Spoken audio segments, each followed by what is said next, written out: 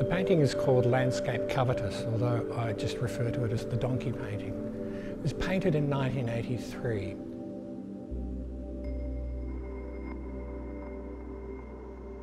At the time, I'd found myself at home, unable to work and with no money. Previously, I'd been doing sort of conventional large-scale paintings, myriads of colours, lots of thick paint.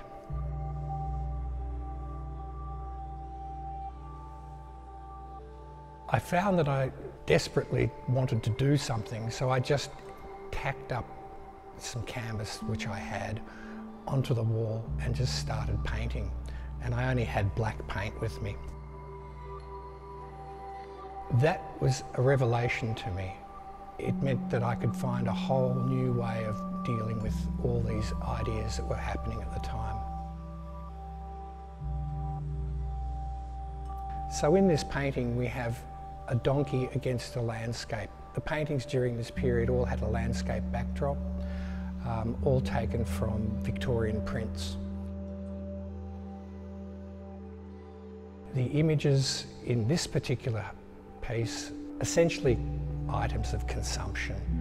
We have a boat, an aircraft, a watch, and we have the donkey in the middle. Covetous can refer to the idea of the biblical injunction against coveting thy neighbour's property, as in his wife or his ass. It also refers to a racehorse at the time who owed me money.